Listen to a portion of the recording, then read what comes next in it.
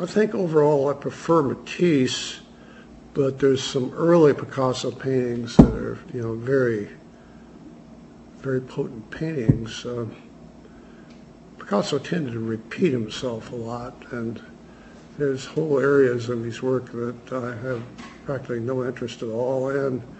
but there are also areas that of his paintings that are very effective. On the whole, I tend also to look at paintings as an enormous swipe file, and you tend to be impressed by work that still give you ideas